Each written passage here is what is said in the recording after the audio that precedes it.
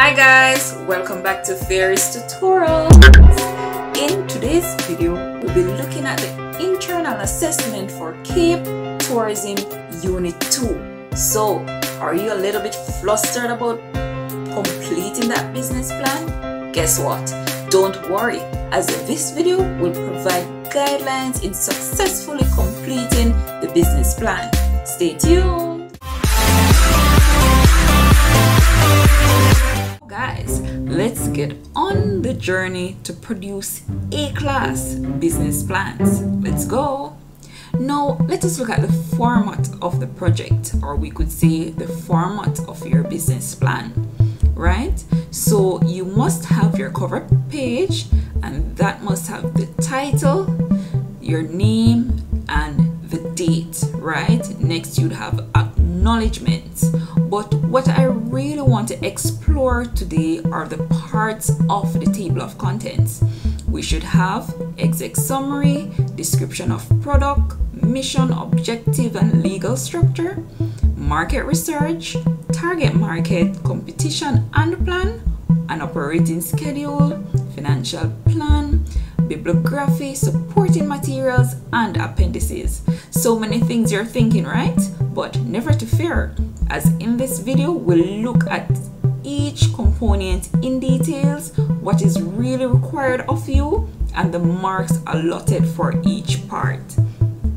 Now, the first part we're going to look at is the executive summary. Now, this part is worth 2 marks.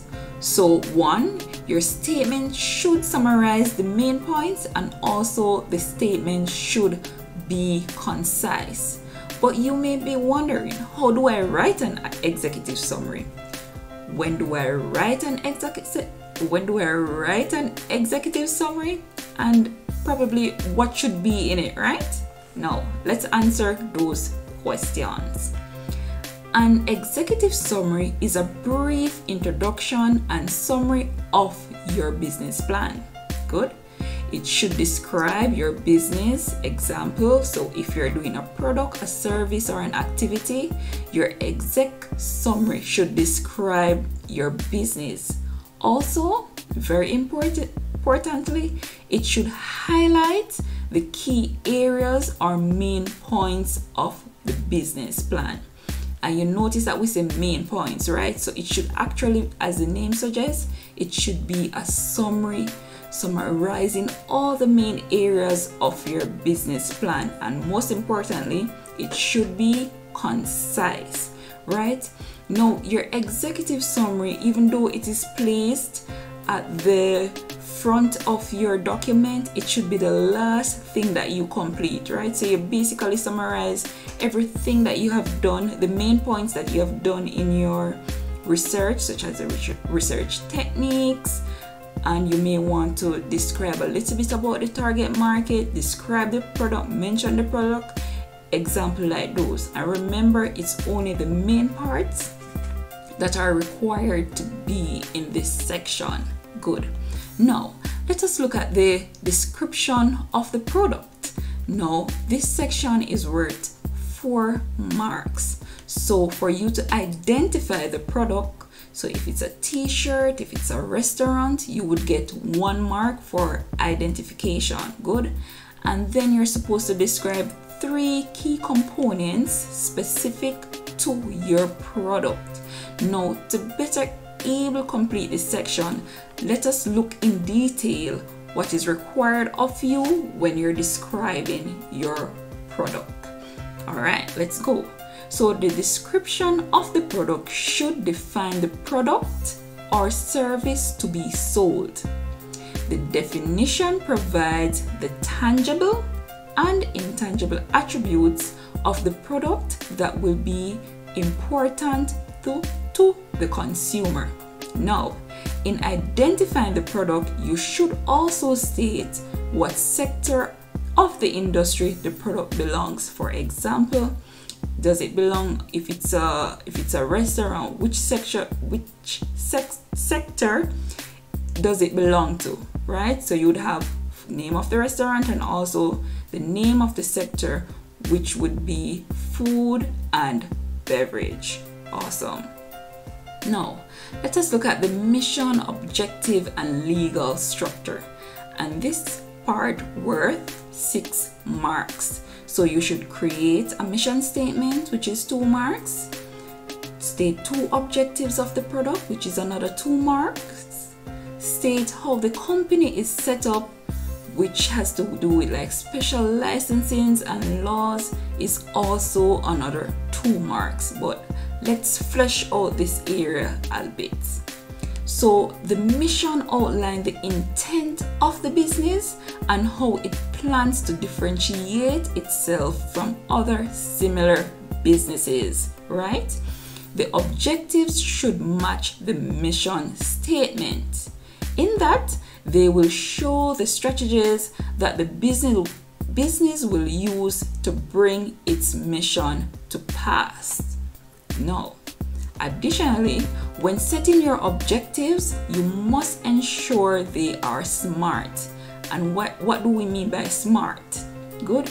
They should be specific. They should be measurable. They should be achievable, relevant, and also time bound. So when you're setting your objectives, ensure that your objectives has the SMART acronym in it. So it must be specific, they must be measurable, they must be achievable or realistic, they must be relevant to your product, and there also must be a time bound. So for example, by the end of 5 years, what do you expect to accomplish, right? Things like those. Good. Now, the legal structure, on the other hand, addresses the ownership associated with the business. Types of ownership include sole trader, limited liability company, incorporations, partnerships. Good. The different type of ownership affects the level of protection that the business can enjoy. Also, ensure that you make mention of any special licenses or permits that are needed for the business to be operational. Good. Now, let us look at the next section, which is market research, target market, competition, and plan. Now, you can see that this section would have the bulk of the marks, right? So, brief description of research, including research techniques, 2 marks. Number of visitors to destination, 1 mark. Types of similar product that exists at destination, another mark. Identify the target market, 1 mark. Assess the target market, 2 marks. Identify the competitors, 1 mark. And also to assess the competitors, you will gain 2 marks. Now, let us look at this in detail. Market research provides a justification for why the concept is plausible. So why is your business plausible? Why will your product work, right? This justification is established through researching the target market via surveys, opinion polls, interviews, or focus group. Now, it is important for you to mention the research technique, whether it be qualitative, quantitative, or mixed method, and then you put the examples of data collection instrument that you have used. Good. Now, let us look at the target market. The target market refers to the actual demographic that will buy the product or service. Is it for largely women? Is it just families, teens, or men? The target market can also be broken down into age group. So your product may target persons between the ages of 18 to 60, right? Just an example. It may be employment. Is it the middle low income persons you're catering to? Is it the high end persons?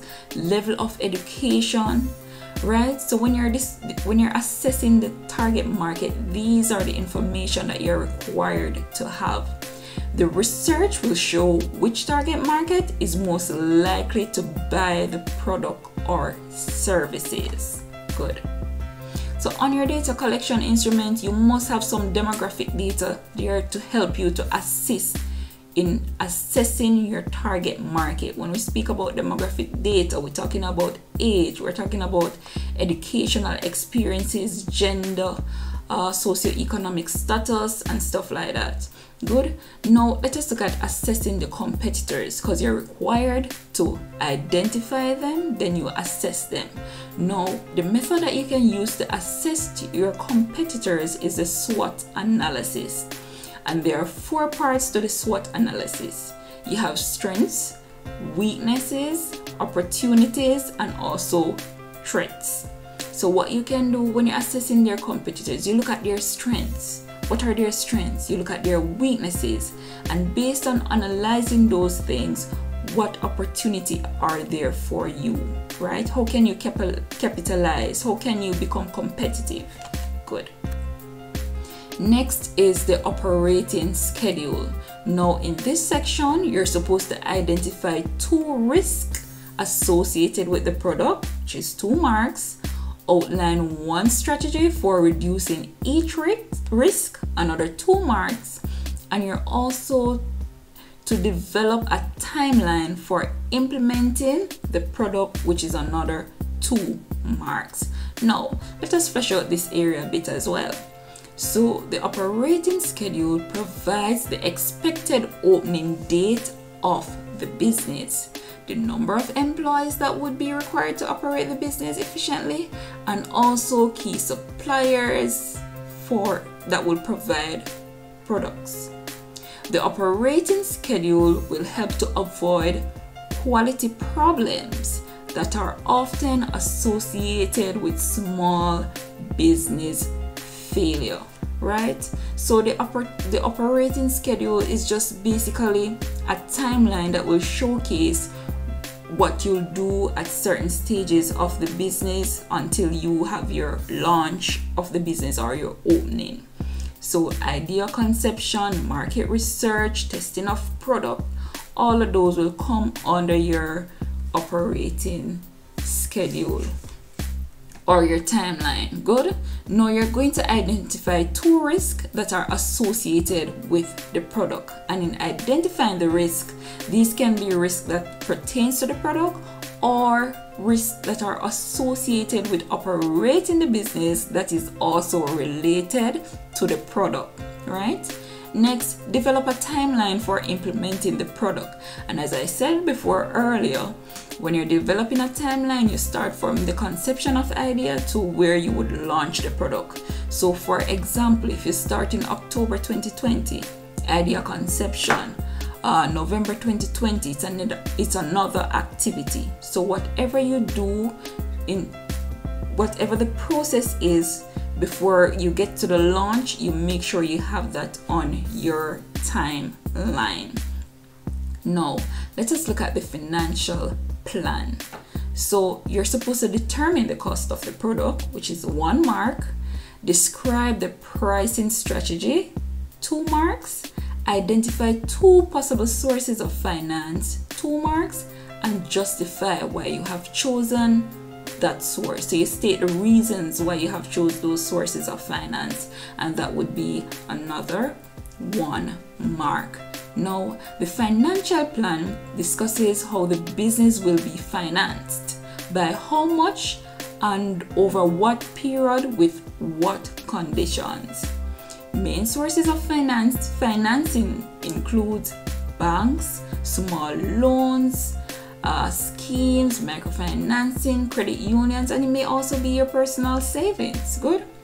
Now, additionally, we are going to look at some pricing strategies, because you're supposed to price your product. Let's go back a bit. You're supposed to price your product and state why you have chosen that method. Good. So we have a list of pricing strategies here. We have cost plus pricing, competitive pricing, value-based pricing, price skimming, and also penetration pricing. So when you list the price of your product, you're going to identify which strategies that you have used.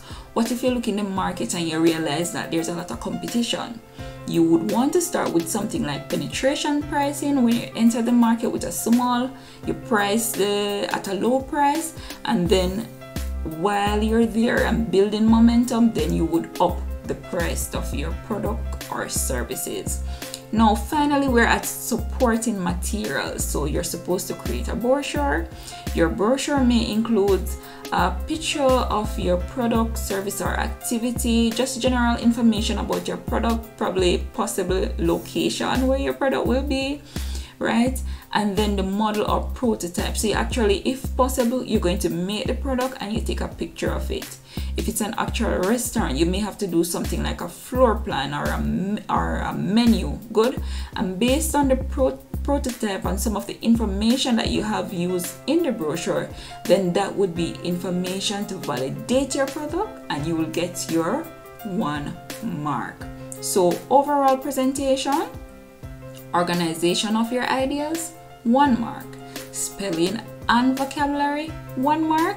And your bibliography, another 1 mark. It is very important for you to cite your source, because you don't want to have any plagiarism taking place. Now we're at the end of this presentation. I hope that it was beneficial to you, and now you're better able to plan those business plans. Awesome, you've made it to the end of the video.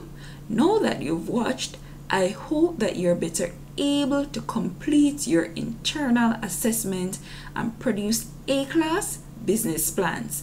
Thanks for making it Ferris Tutorials. If you haven't subscribed, consider subscribing. Thank you for watching.